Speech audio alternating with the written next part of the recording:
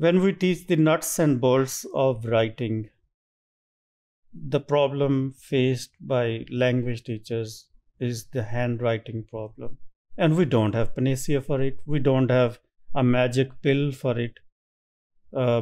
Handwriting can be frustrating at the beginning level, at kindergarten level, in class 1 and class 2, especially English, especially writing within lines, writing letters. And this is what is frustrating and confusing.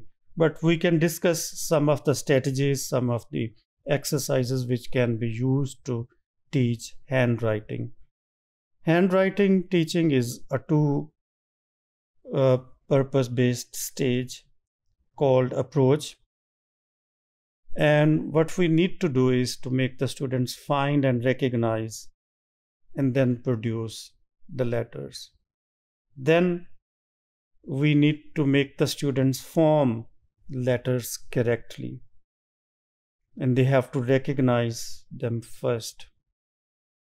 For instance, we can ask our students to recognize specific letters within sequence of other letters. So there are a number of strategies which depend upon the teacher, and the teacher's role is pivotal in terms of generating this love for handwriting.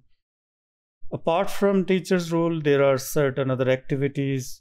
For example, we can make students draw letters and words in the air, writing something and then asking students to imitate what has been written.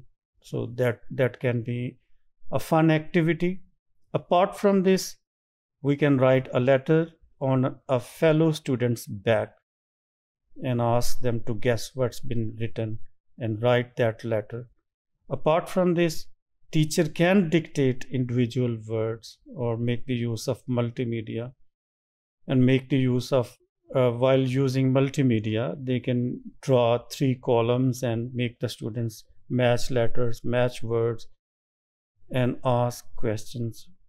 So these, and then there is imitation of a written model, showing them a model which contains good handwriting, a model which contains maybe messy handwriting, and asking them compare and contrast and learn from that.